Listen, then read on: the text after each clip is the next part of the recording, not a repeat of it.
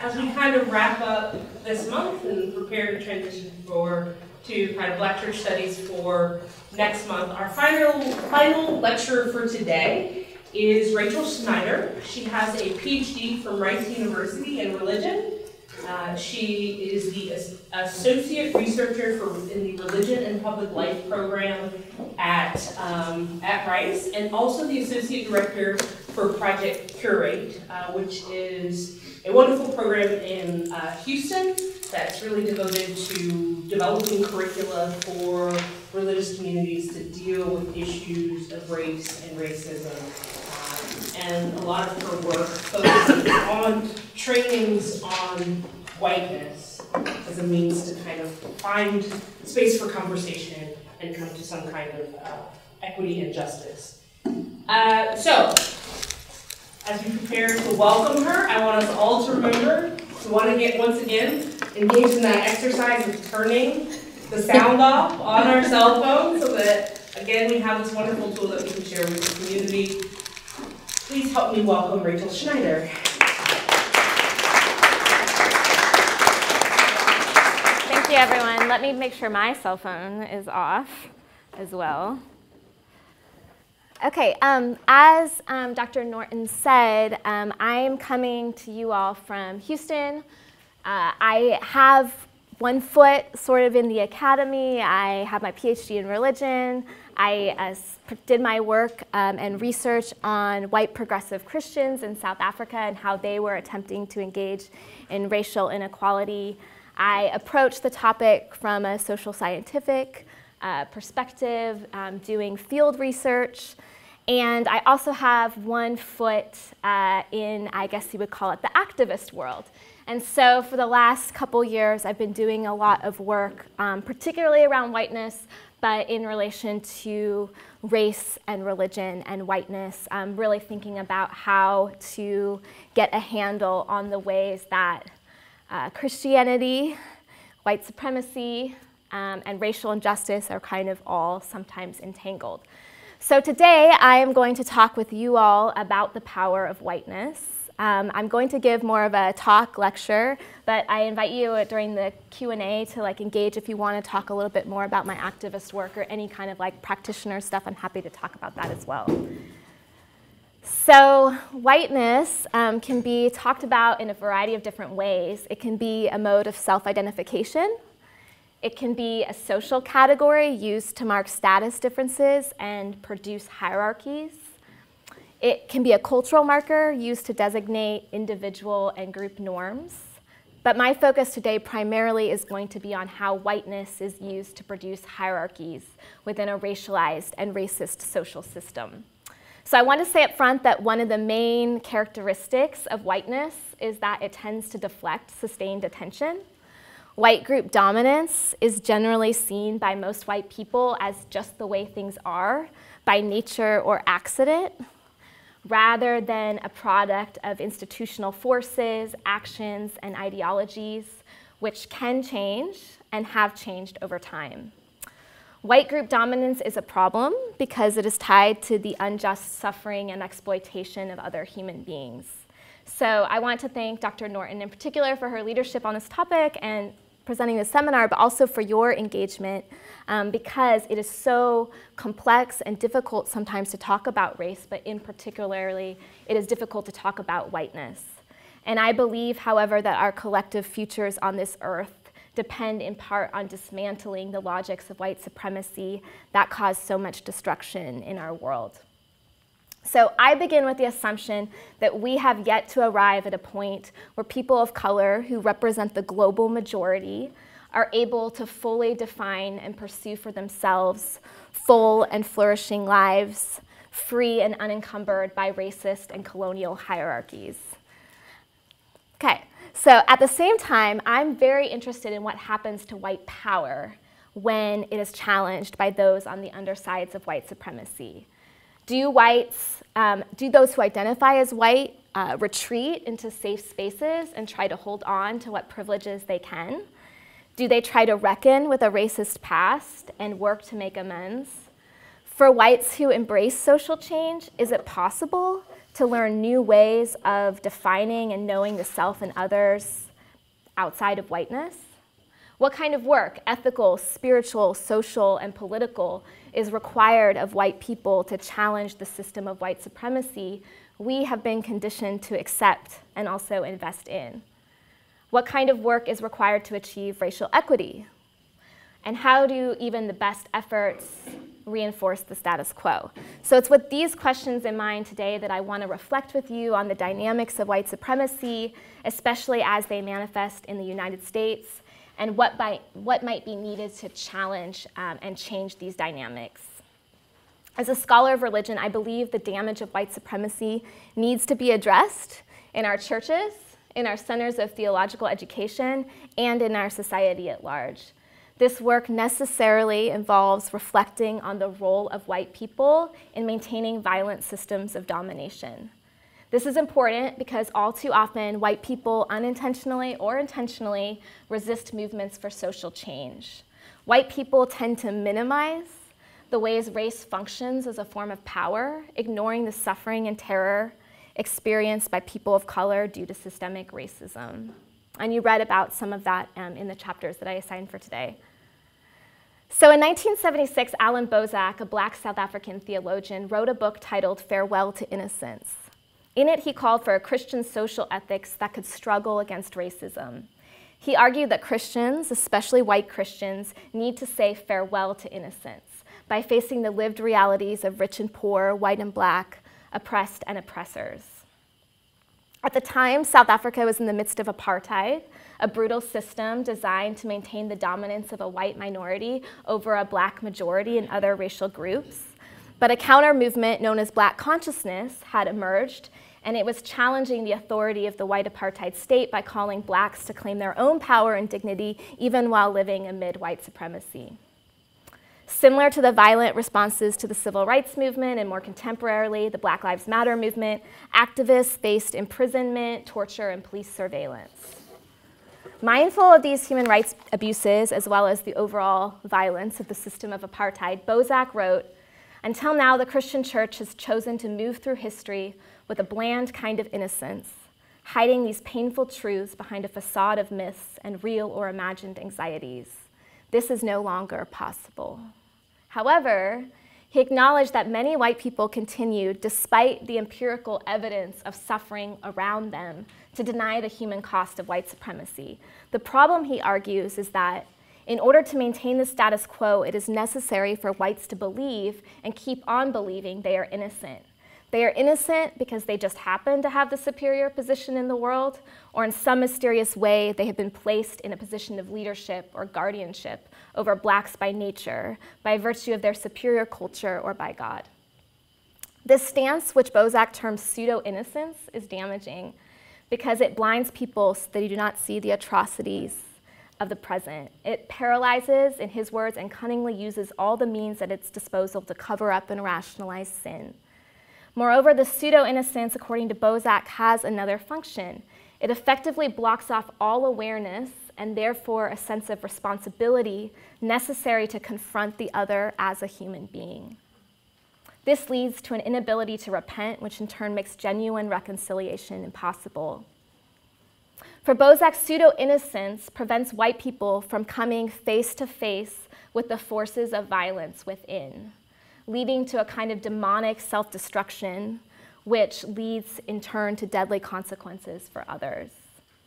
The avoidance and shielding of the self from discomforting racial truths is something that sociologist Robin DiAngelo has talked about in terms of white fragility, and I think you all have already talked a little bit about white fragility. White fragility for DiAngelo is the tendency of white people, and I'm one of them, I have to say, to avoid situations that would produce racial stress. She argues that even the slightest challenge to white power, comfort, and security, whether real or imagined, leads to almost default responses of defensiveness, aggression, and withdrawal. And I would also argue that hyper-emotionalism is also one of the responses. For DiAngelo, the counter, though, to white fragility is resilience. White people need to move beyond fear, guilt, and shame, to sit with it, but then move through it when faced with racial discomfort without causing harm to other people and take responsibility for their role in social change. So in the United States and around the world, race, as I said earlier, is incredibly complex, but we can think about it in a broad way as a social system designed to maintain a hierarchy between those who are considered white and those considered non-white. Those who are seen as black are deemed inferior often and placed at the bottom of the hierarchy, while those identified as white or closer to whiteness are seen as superior and given more advantages. In the United States, the nation historically has been understood fundamentally as created by whites, belonging to whites, for the benefit of whites. By contrast, everyone else in the United States has been seen as a conditional guest, subject to the ruling whims and norms of the dominant group. Often the choices given by Anglo-Americans to other groups have been to subordinate, assimilate, vacate, or die. For this reason, American history is a history of indigenous genocide, the enslavement of African peoples, the exclusion and internment of Asians, and the forced expulsion of Mexican workers. Within this context, individuals from Black and minority ethnic backgrounds, by virtue of their racial identity, have typically been positioned as outsiders, whereas white groups and identities have been given the full protection of the law and rights of citizenship. So the past 50 years, we've seen more Americans and many white Americans come in tune with ideas of diversity and multiculturalism. But the normative power of whiteness, I would argue, continues to structure our intimate and social lives. White people in North America live in a society that is still deeply separate and unequal by race, and white people benefit from that separation and inequality. Whites are the numerical majority, though this is changing, and they continue to be the culturally and economically dominant group. Further, within the intersectional web of oppression that we have here in the US, whiteness first determines how groups are positioned, even within subcategories like ethnicity, gender, sexuality, and class. So if you can just think about who the preferred faces are for marriage equality or the Me Too movement, for example. Moreover, the post-civil rights assertion that all are equal under the law continues to be challenged over and over again by constant empirical realities that show us that all are not equal under the law when it comes to race. In 2018, most white Americans expect safety in their own apartments or in their own neighborhoods. Most white Americans expect to be treated with respect by authorities and given the benefit of the doubt. People of color cannot assume the same. In particular, black citizens, regardless of class, are often in danger of having an encounter with police and in harassment, detention, or death. If people of color are arrested and brought to trial, they can expect to be in jail longer and receive harsher sentences than white people. This bifurcated reality illustrates what critical race philosopher Charles Mills calls the racial contract. The racial contract is a political, moral, and epistemological system that upholds the differential privileging of whites as a group with respect to non-whites as a group, allowing for the exploitation of their bodies, land, and resources, and the denial of socioeconomic opportunities. In effect, such a two-category system creates a nation-state rooted in white supremacy, where you divide people into two basic groups, white and non-white, human and subhuman. While the racial contract can appear in overt forms like colonialism, apartheid, and slavery, it also can appear in more covert post-racial and colorblind forms. So this is probably not going to be a surprise to you, but many white Americans today express group dominance not in terms of race, right, but in terms of defending Americanness, making America great again, with the implied message that those who have historically had power need to reassert their power. By looking deeper into how America and American is discussed and who's positioned as a threat to the nation, so foreigners, immigrants, Muslims, Black activists, it becomes clear that the nation itself, for many, many, many Americans, is still fundamentally understood as created by whites, belonging to whites, for the benefit of whites. Thus, I think it's important that we look beyond individual rhetoric to consider what Hart calls the entire racialized deck. So today in the United States, we can see how these categories of white and non-white, human and subhuman, are constantly reinforced through a couple different forms of violence. So the first is official state violence, state-sanctioned violence. So we can think about brutal police killings of Black, brown, and indigenous people. That is sanctioned by the state, and often the state protects those people. We can think of vigilante justice. So someone like George Zimmerman and his murder of Trayvon Martin. And once again, then the state protects those people through legal systems, through our judiciary system. So it allows for vigilante justice in many ways that are resonant of how we used to have other forms of vigilante justice, like lynchings. This contract is also enforced through daily aggressions, where white people take it upon themselves to call the police or seek out higher authorities when their norms of comfort and order are challenged by the very presence of people of color. So, for example, this summer, we saw several incidents where white university students and staff members called the police when encountering Black students on their campuses. And these were two elite campuses, Yale and Smith. Two other noteworthy incidents occurred right here in the Bay Area. A white woman called 911 on an African-American family enjoying a barbecue in an Oakland park. And a white woman threatened to call the police on an 8-year-old Black girl selling water because the child didn't have a permit and the woman didn't like the noise. That was in San Francisco. These incidents are noteworthy because they exhibit perceived white entitlement to space, public space in particular, white willingness to use authority and the threat of violence, even against children, to secure their comfort, and ongoing internalized assumptions of white superiority and Black criminality. So I would guess, and I think that both of these women would deny being racist. Their responses demonstrate the extent to which they have internalized white supremacy, to the point of reacting aggressively when they perceive a violation of their space. Even though it's public space, it's understood as their space. Yet when Barbecue Becky, as she became known, and Permit Patty were filmed and rightfully challenged on their behavior, they devolved into tears. You should Google it if you haven't. Google Barbecue Becky, and claimed to be the ones who were traumatically harassed, rather than taking responsibility for the harm they caused. So this played on the wider social impulse to protect white women and the need to protect white women against threats of racial violence. And it also shows white fragility par excellence. It deflects away from white supremacy and instead prioritizes white feelings and emotions. So I raise these incidents very mindful of collective trauma of white supremacy on people of color and mindful of the triggers that can come with retelling for those in this room.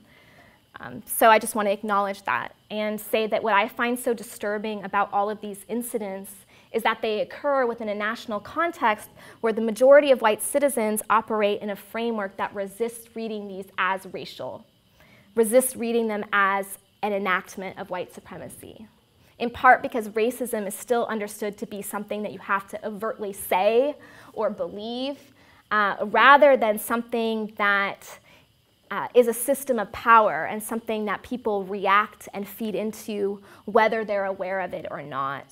And what's even more disturbing, I think, as Robin DiAngelo writes, is that the deeply held associations of Black people with crime distort the reality and the actual danger of, or the reality and the actual direction of danger that has historically existed between whites and Blacks. So it's a strategic misdirection which makes it difficult to confront the lived dangers posed to people of color when white people act out of their fragility.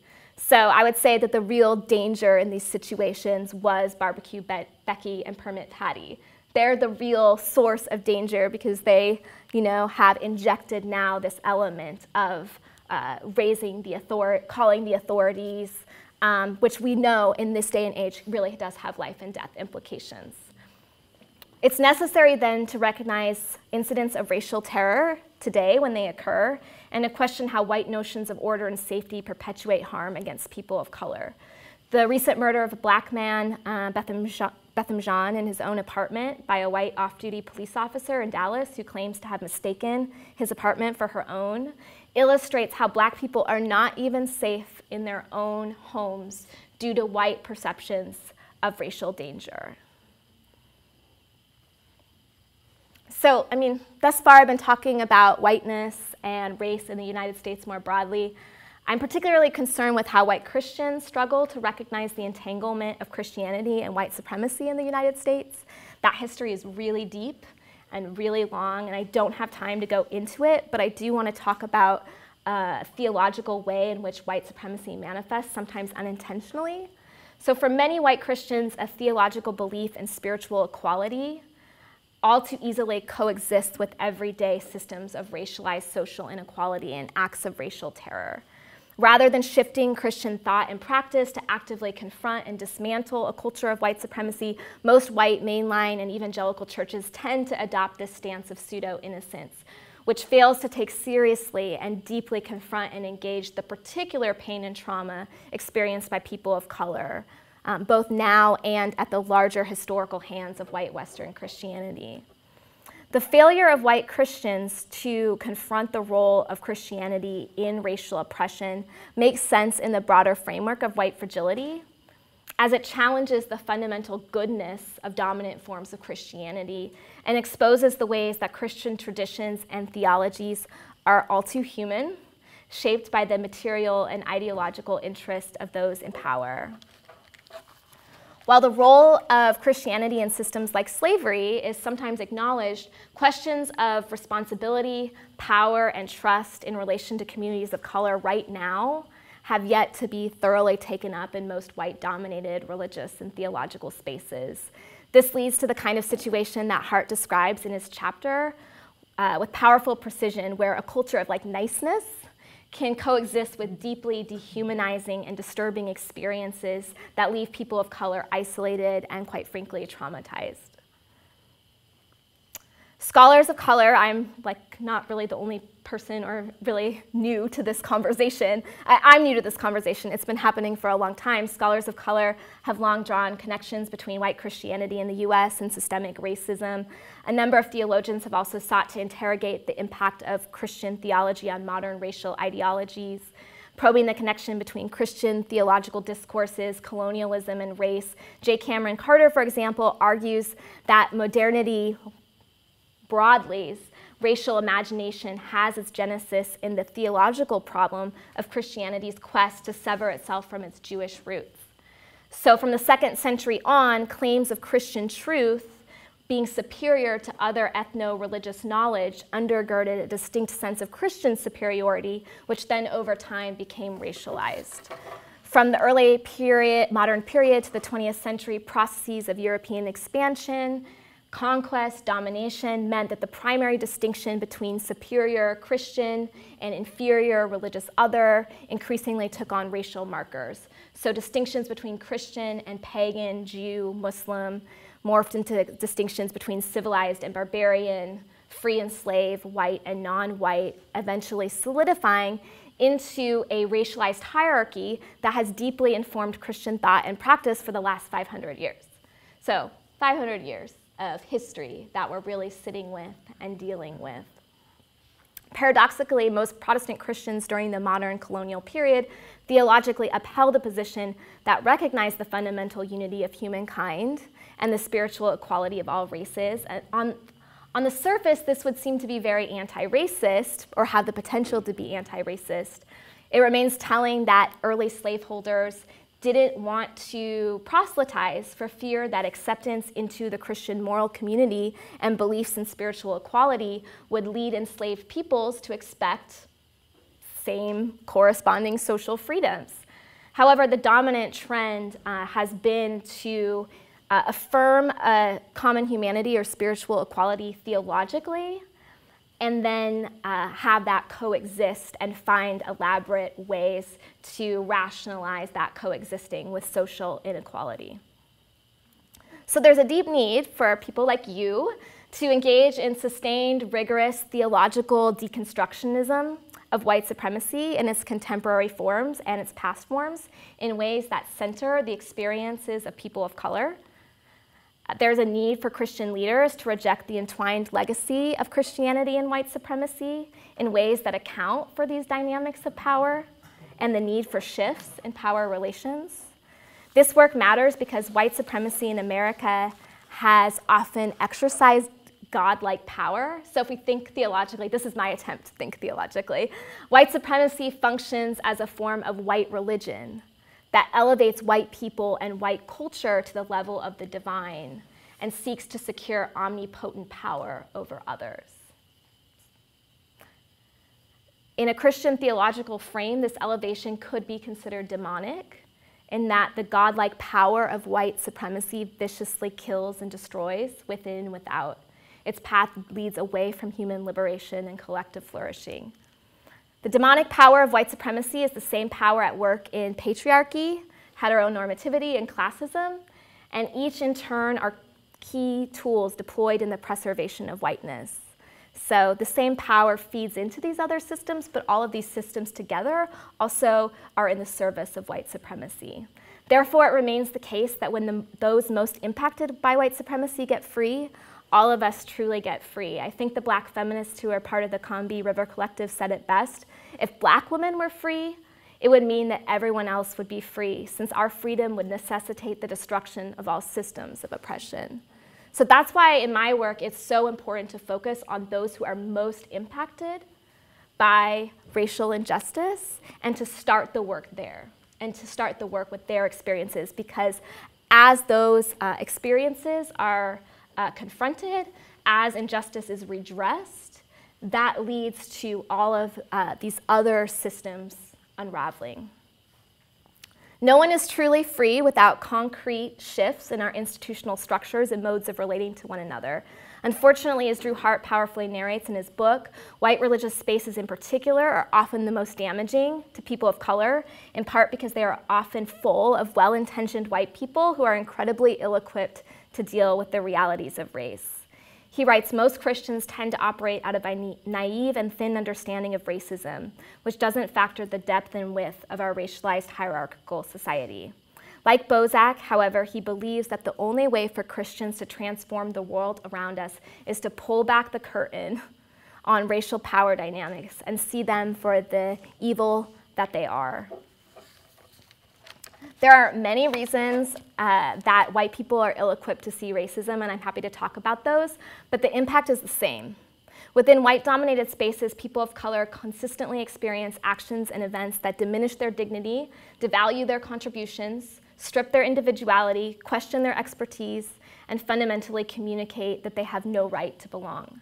On the other hand, white people consistently experience actions and events that enhance their dignity, value their contributions, reinforce their individuality, and fundamentally communicate a right to belong. The difference in these two forms of experience have life and death implications because they feed into this broader culture of white supremacy, and more specifically anti-Blackness, where Black bodies are presumed guilty. White entitlement to power over certain bodies, institutions, and space is not simply problematic, it's dangerous. My own experiences have convinced me that it is especially important that liberals understand these dangers, or progressives. Within this contemporary moment, I think it is so easy to gravitate towards things like the alt-right and what they're doing and what Trump's doing and what Trump supporters are doing, what evangelicals are doing. But we cannot afford to lose sight of the equally violent ways that white supremacy shows up in spaces that are often considered progressive. So I'm from Washington State. I spent 6 years living in Seattle. I went to university there. And one of the things that I thought a lot about is how central it is to Seattle's West Coast urban identity to feel tolerant and cosmopolitan, especially in relation to the eastern part of the state and the American South. Yet, in addition to failing to reckon with a history of indigenous erasure, until the 1960s, Seattle had neighborhood covenants, and I would guess that San Francisco had something similar, that restricted Black, Jewish, and Asian habitation. Today, Seattle continues to be segregated and racially unequal. It has massive problems of gentrification and police violence where Black and other ethnic minority communities are constantly pushed out of their homes and neighborhoods or surveilled because all of a sudden white people decide that their historic homes and communities make for desirable and affordable property. So while people in Seattle consistently pride themselves as being open and tolerant, they feel perfectly comfortable walking into a trendy restaurant or bar and seeing it reflect a pale glow and not thinking about how that in itself is a product of inequity. The truth is that it's easier for people in Seattle to place a Black Lives Matter sign in their yard than it is for them to vote and share public space and private space in ways that show their commitment to valuing Black lives. It is easier to wax poetically about ethnic food and cultural diversity than it is to refrain from calling the police at the slightest perception of danger, real or imagined. So I draw attention to Seattle not to disparage a place that actually is really deeply shaped who I am, but rather to call attention to the fact that white supremacy exists and persists in places that have progressive ideals. In part, this happens because of the segregated, insulated ways that white people live, and how this divorces them from really encountering the lived realities of people of color, which ensures that the system keeps reproducing itself. And this is part of the problem of where we're at right now with white supremacy. The situation keeps reproducing itself regardless of personal belief or intent or values. But liberal spaces, I believe, can support the maintenance of white supremacy in ways that are just as dangerous for people of color as the KKK, and this fact deserves to be wrestled with and confronted. Whether politically liberal or conservative, most white people in the United States have a strong social and economic incentive to not see our role in systems of white domination. If race and white supremacy are out of sight and mind, we can continue to feel entitled to enjoy the benefits of whiteness. We can continue to feel entitled to have our own racial comfort and security prioritized against other groups without having to face the myriad of ways that racial violence manifests. Beyond things like gentrification and policing, Hart reminds us in his chapter of further ways that white people enact racial violence, particularly through the use of language. One example that he brings up is Paula Deen's use of the N-word. The pain that Black people experience when racial epithets are used and then dismissed as not a big deal or needing to be taken into context stems from the fact that language has been a linguistic weapon deployed within a deeply embedded history of white supremacist terror. So language is part of the host of ways that white people enact this boundary between human and subhuman. That's why it's never appropriate to use that word, no matter the context. Words matter, and at the same time, far too often, white people immediately want to displace their collective shame of white supremacy onto convenient scapegoats. So Paula Deen, or Trump supporters, without also questioning how we ourselves contribute to the racial violence by failing to really hold and deeply understand the history of these terms and how they take place within a wider context of things like lynching, vigilante justice, and police murders. So I want to conclude by talking a little bit about white responsibility in the larger struggle to give birth to a world beyond white supremacy in light of the fact that people of color have been doing this work for a very, very, very long time. As a progressive Christian, I take Alan Bozak seriously when he identifies the social and ethical imperative of white Christians needing to say farewell to innocence. As he puts it, the question is no longer whether whites are willing to do something for blacks, but whether whites are willing to identify with what the oppressed are doing to secure their own liberation, and whether whites are aiding their liberation in their own communities. It is imperative then that those of us who enjoy the advantages and benefits of whiteness, whether we have a white body or not, recognize that we do so on the basis of a social system that oppresses those perceived as non-white. White people in particular need to take responsibility for making repairs and working to imagine a different world, one where Black and brown lives truly matter. We need to own and atone for our collective sins by choosing a different path, and we need to do this by critically engaging with white-dominated spaces and seeking institutional change, and by receiving the wisdom and critiques of people of color as a gift, not a threat, which can lead to a more just and equitable world if we are truly willing to listen. So now, I believe, is not the time for tears. It is the time for stamina. If racism is a white problem, then it is unacceptable for people of color to constantly be facing real risks of invalidation and retaliation when they share their experiences of racism. It is time that these risks be redistributed and white people take on some of that risk of confronting white supremacy, which may cause tension and discomfort within white spaces, white families, white churches, within friend groups. White Christians especially need to develop what James Perkinson calls a white theology of responsibility, one which continually challenges internalized white supremacy and white fragility, one that's committed to self-reflection and challenging white communities to support the thriving of people of color. This theology of responsibility will also be a prophetic theology that tells the truth about the damage of Christianity, made in the image of powerful white Western masculinity. This theology will reject ideas of power over, expressed through violent dominance, while embracing a notion of shared, spirit-filled collective power built through networks of interdependence and care. Black consciousness activist Steve Biko had it right when he said that only once the power of white supremacy is destroyed is there potential for white and Black, defined broadly, to forge a true humanity where power politics have no place. I want to acknowledge personally that this work is incredibly challenging and incredibly difficult for lots of reasons. In 2013, I spent a year studying progressive white Christians who were attempting to engage with racial inequity and the racist past. What I discovered was though the white Christians I studied wanted to engage more deeply with race and were dissatisfied with the racial homogeneity of their churches and the insularity of their wider communities, they struggled with the difficulty and the stress of the long-term work of social change. That is, they rejected the overt defensiveness and denial of their more conservative counterparts, but they were still struggling in more subtle ways to reject white supremacy, in part because the work of confronting racism requires a very high degree of tolerance for discomfort and willingness to live with complexity.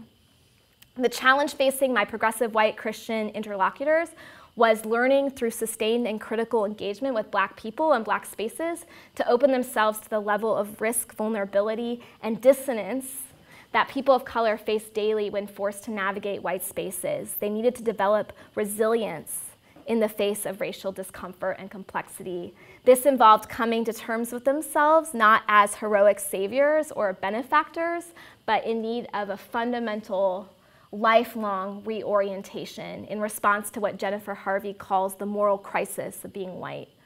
Allowing their spatial and relational imaginations to shift required acknowledging complicity in systems of racial oppression, but also willingness to embrace conceptions of power rooted in collective, interdependent relationships rather than exploitive hierarchical forms of power. And I have to say that I'm on the same journey as my interlocutors. I fall prey to the same temptations, contradictions, tensions every day. I am committed in hope to the long-term work of racial change. Currently, I work with a group, I think you also have it here in this area, Showing Up for Racial Justice Houston. We focus specifically on white people and white communities around issues of white supremacy and racial justice. We have heard the call that white people need to be taking the responsibility to do the work in their own communities and can no longer rely, nor is it appropriate to ask people of color to do that work. And Project Curate, an organization focused on intersectional justice and racial equity. And this latter organization is a little bit different. You're going to hear from one of my colleagues, Cleve Tinsley, in a few weeks. We focus on centering what we call the prophetic truth-telling of people of color, along with their wisdom and creativity. We believe that effective social change can only happen through deep, sustained engagement between white people and people of color that take seriously issues of power and trust. So if I can get personal here, let me also say that based on my own experiences, often liberal white Christians, while at times recognizing the lack of diversity in their churches or institutions, resist meaningful structural changes due to a deep internalized attachment to whiteness. This internalized attachment to white comfort and security keeps us from recognizing that a lack of diversity isn't just something that happened. It's a product of centuries of racial violence, which cannot simply be solved by adding a few people into the mix of white-dominated spaces.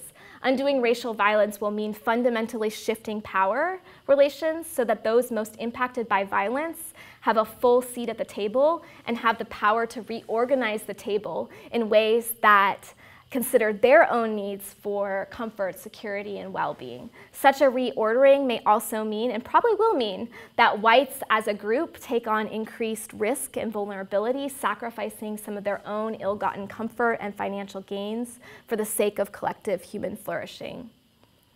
White South African sociologist Melissa Stein wrote, "A white skin is not a skin that can be shed without losing some blood."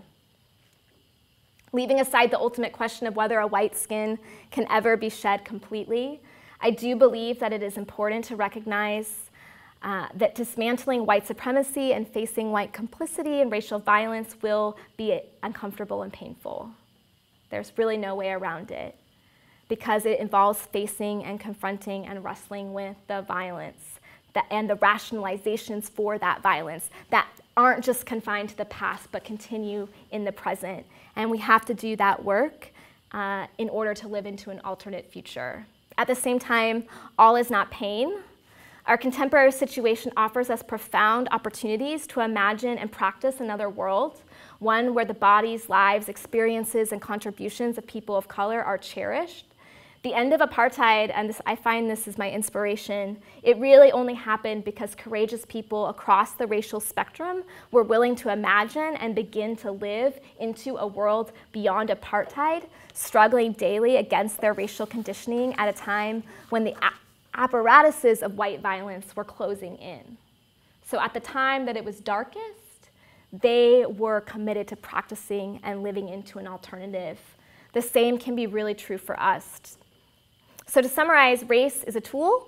It's used to serve and maintain white group power. It's used in different ways over different times, but it always works to keep this basic hierarchy in place. Often universalistic or colorblind public discourses, both religious and secular, work to draw attention away from the enduring power of whiteness. So in the US, we have secularized discourses of the equality of all under the law. Within Christianity, we have theological discourses of spiritual equality under God. Both work to shield white subjects from confronting the heart of whiteness beating around them, or confronting the full horrors of racial oppression. Racism is a white problem that impacts people of color in an existential way. Confronting it and working to do better and make things right necessitates white people taking responsibility for their role in maintaining white-dominated spaces, while also supporting the work of people of color as they seek justice. Bozak and other black activists of his era, along with a few whites, believed that their task was to destroy white innocence and show how everyday white supremacy runs counter to Christian principles of love and justice. So I want to conclude by pointing out that while I've been emphasizing white responsibility and complicity, people of color have and continue to lead the global struggle for human dignity and freedom. It is they who have disproportionately borne the damaging effects of white supremacy and the life and death risks of confronting historical structures created and maintained by white people. And this continues to be the case in 2018, as people of color continue to reckon with daily visible and violent expressions of white supremacy in our nation, ranging from Permit Patty to the recent shooting of Bethlehem Jean in Dallas. It's ironic, the black activists who were protesting this police shooting have been in jail far longer than the white police officer who didn't even spend an entire day in jail, was in and out of the system in 3 hours. So thus I want to be clear that while advocating for a theology of white responsibility and risk, I'm not calling for white saviorism. Certainly I've been suggesting that there's a need for those of us who identify as white, progressive, and/or Christian to acknowledge and redress atrocities for which we are complicit, but part of saying farewell to innocence involves deferring to the lead and wisdom of people of color to define what redress looks like, while also being conscious of not invading the spaces of people of color unless invited, or overwhelming them with my own or those of us who are white, our guilt, questions, shame, or tears, which only serve to draw attention back to whiteness. There is a time and space for those things. I'm happy to talk more about that. No city and no institution, no matter how liberal or conservative, remains untouched by deeply embedded patterns of white supremacy. Part of my own journey these past few years is refusing to sit comfortably on the sideline as a scholar without also recognizing that I have an active role to play, not just with my words, but with my actions. So those of us who are white and white identified, we have a lot to learn from the resiliency and struggle of communities of color, which can aid our own struggle against internalized white supremacy and the broader culture of white supremacy. It is through deep listening and critical dialogue with the experiences of people of color that I'm reminded again and again of why it is imperative to reject pseudo-innocence and fragility. But these relationships take time and a lot of care. In the meantime, there's plenty of work to be done in white communities. White people can join people of color in solidarity by orienting their lives in ways that demonstrate here and now that Black and brown lives matter, and challenging their institutions to become ones where people of color are no longer subjected and curtailed by the forces of white supremacy. Black queer activist Adrienne Maree Brown writes in her recent book, Emergent Strategy, "It is so important that we fight for the future. It's so important that we fight for the future. Get in the game, get dirty, get experimental. We are in imagination battle." I believe that those of us in the contemporary academy and working within religious spaces are strategically positioned to lead this imagination battle, to experiment with new structures that practice the very future we hope to see. So again, I have to say that I admire the fact that you are committing this time to dig deeply into race and into these dynamics, because we can't imagine something that is an alternative without first understanding the reality. The choice between us is between contributing to a world terrorized by white supremacy or imagining and working for a world beyond white supremacy, a world where all communities flourish and all lives truly matter. And this is going to take courage and sacrifice, especially on the part of white people, no way around it. It will take renegotiating our churches, our theological education and other spaces in ways that allow white power to be recentered so that something new can be birthed and historical injustice redressed. It is impossible to arrive at the beloved community that many of us long for without a radical repatterning of our world, which inevitably demands that whites demonstrate commitment over the long term to enduring and to ending white supremacy through personal and institutional change. It also demands that new bonds be built between white people and people of color on the basis of trust and solidarity. But I have to be honest and say that that isn't going to happen until people like me and other white people take the initiative to already begin their own work and demonstrate their commitment, not just for a workshop, not just for a season of time, not just when the topic feels hot, but demonstrating long-term commitment to deep and sustained structural change. So I thank you for that, and I think I'll open it up to question and answers. If you all have questions, I'm happy to talk through anything that I said. And also, we have some questions for you as well. Yes? So if you could speak more and say more about when you mentioned in primarily white churches, the move towards diversity, but could you speak about the line between a white-led movement towards diversity and tokenism? Where's the line there of, oh, we want a few people who look this way so we can be a diverse body, or because, as you were saying, if it's still primarily white-led space, it's not equitable. So if you could elaborate on that a bit more. Yeah, so the litmus test, is really look at power. Look at who is in positions of authority. I think it's still very rare to see white people under the leadership and authority of people of color. So typically when white churches or white institutions, but white churches I'll speak to, have tried to diversify or embrace the idea of a multicultural or multi-ethnic church, it has always been this kind of addition model, rather than starting with, well, what if white people were the addition to a space that centered people of color, and what kind of discomfort and negotiations would then have to happen? So for me, that's really what the core of this work is thinking about every layer and every structure, or every layer of every structure, and thinking about equity. And not just equity, but like there might need to be a time where, because of the over-advantaging and over-privileging of white people and white populations, that they're actually, it may feel, it's not that it's necessarily true, I hate to say it like that, but it may feel like a loss of power because we're so used to enjoying an overabundance of power. So there will need to be some like real shaking up of things. So if it's not making people feel uncomfortable, I hate to say it like that, but if it's not making people feel uncomfortable, if it's not threatening people's fundamental sense of security and comfort, then it's probably not going deep enough in terms of white people. Yeah. My question is along those same lines. Talking about, I mean, as a Presbyterian, you know, a lot of the churches, Presbyterian churches I've been to, are the median age is 80, and they're dwindling. And I think of my own home church in San Diego, it's in a predominantly white neighborhood. Mm-hmm. So, like, we can talk about race, we can talk about their participation in white supremacy. They can feel bad about that.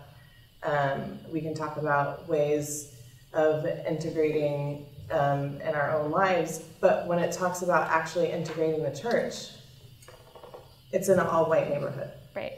Yep. So, like, to integrate the church, I mean, you would essentially, the congregation would have to move somewhere else. Yep. Or have activity.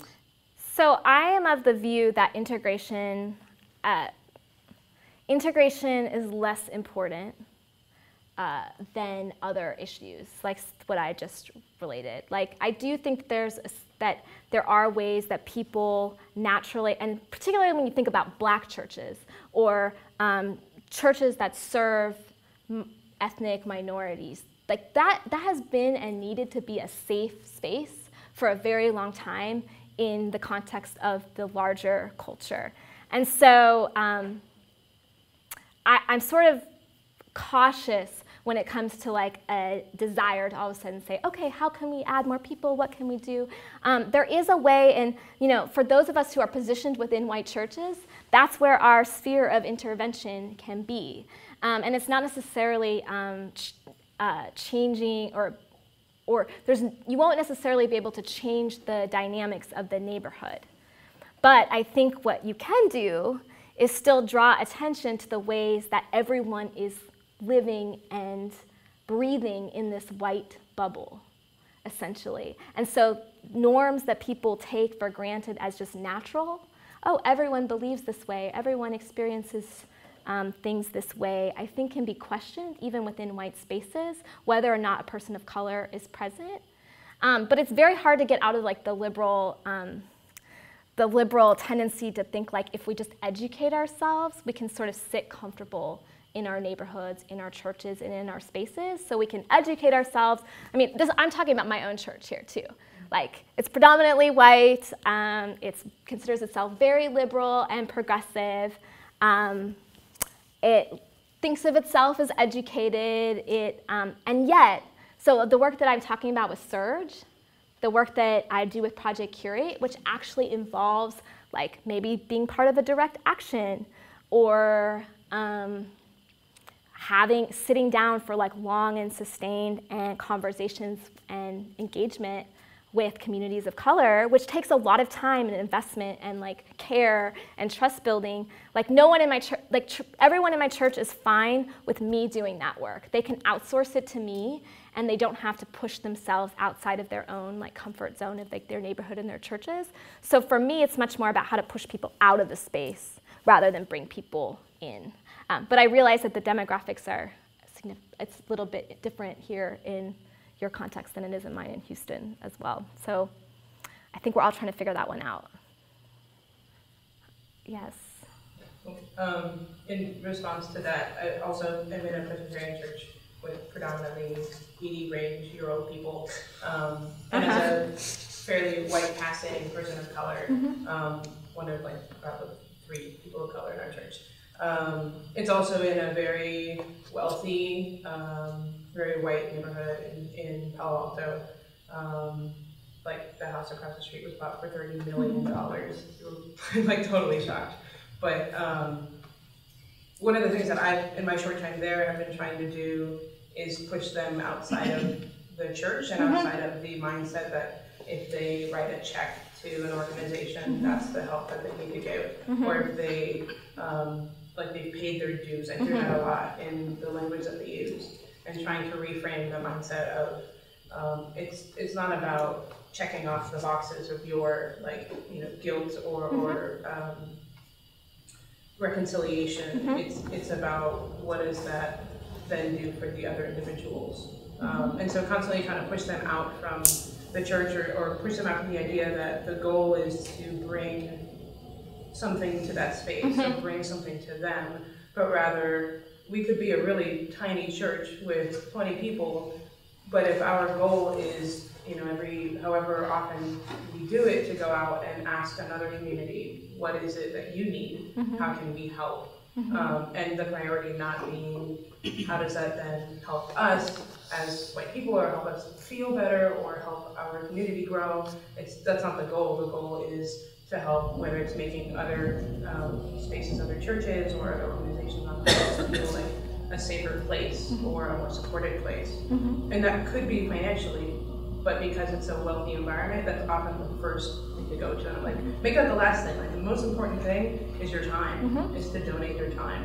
And the most important thing is to donate your heart, and not to be just kind of like, I've done my part, I can now go to the opera or something, which happens.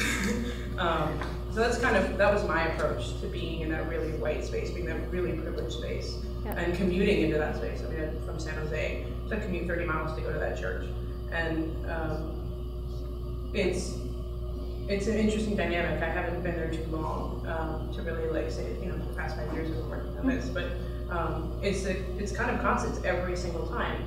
Every conversation that's brought up, and kind of reframe and be just the repetitive tape recorder that just says that over and over again, because it's kind of what we need. What do you find is the most challenging part of trying to get people to shift and put themselves out there? In my experience, the most challenging part with that has been their belief that they're doing the right thing. They believe that when they read something, I mean, they're so conditioned into the church has a very strong history for being very progressive, being very liberal, and some of these people have been there 50, 60 years, and they have this strong belief that they are not the problem, that they have been doing all the things that the readings say. And I look at it and I'm like, oh, I think of that individual who thinks that when I read this, right? I think about how you gaslight people and how, as a male person in this space, you've taken. I've seen very strong, progressive, independent, let's say, women in that space back down because they were told to by men in that space because they were gaslighted, because they're so conditioned for decades to be around those people in that way that they don't even think twice about how they're being treated in that space. If somebody were to do it right outside the door, no way that would fly with them. But because it's that individual and because it's that kind of repetitive behavior, they're so conditioned to it, they don't even see it anymore. That's kind of my biggest fear, is that there's so much that I'm observing that they're not recognizing, that they have like you were saying, the difficulty of admitting it's a part of yourself, that it's something that you also are a culprit of. Right. And never being like, this work really is lifelong and long term. So, I mean, 500 years, 600 years, I mean, it didn't begin, it doesn't end with us. But I think you had a lot of wisdom in what you were talking about in terms of not really being about, because when it's about people coming here, oh, let me ask Dr. Norton to come teach me in my church, it's really, even that is like white people control the space, they control the terms of the argument, they control what questions get asked, they control how people feel comfortable showing up. It's rarely a situation where it's actually the white congregants who are going to have that feeling of being out of control or not being able to control the space, and that's what I think has to get disrupted in order to make change. In response to this particular question, I think the answer really encompasses walking or cultivating prophetic imagination, if you will, as say that again. Prophetic imagination prior to implementation. So we're all human beings, and there's some fundamental things that we all naturally like. We like ice cream, we like to dance, we like to sing, we like plays, we like sketch. So when you do this whole phenomenon of integration, if you will, I would encourage churches to consider creating an event. Maybe someone can write a play in the church, and you go and you recruit people from all over, and you provide a means to get them as far out to come and be a part of this session of plays, and then you invite the parents and the families to come and bear witness to what was created in the church setting, for everyone to come together as human beings who have all participated in this particular activity for a particular objective, or have a carnival of some sort with certain activities. So it's not like, of course, if you're far out and you're in this community that's isolated, you're not going to have that presence. But if you start getting out and orchestrating activities that human beings can appreciate, you can generate that presence that will help you to discern our commonalities. And someone may be compelled to want to come as they become exposed to you in a more comfortable setting that can help them to come in and begin to address the tensions that naturally exist in this particular manner. Well, I definitely agree with you that prophetic imagination is absolutely important. We have to imagine worlds beyond the power dynamics that we have in this world and practice that even while we address the realities that we have in the present. Do you want me to? Take this one last question and then we need to transition. Oh, hi. I love the way you reframed the whole issue, and when you stated it's a white problem.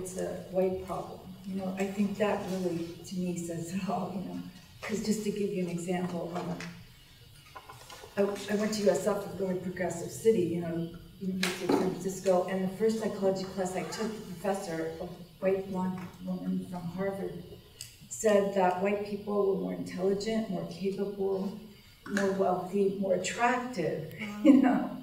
And so it's that belief, whether or not people of color in the room or anything, that a person can work on. It's a moral issue.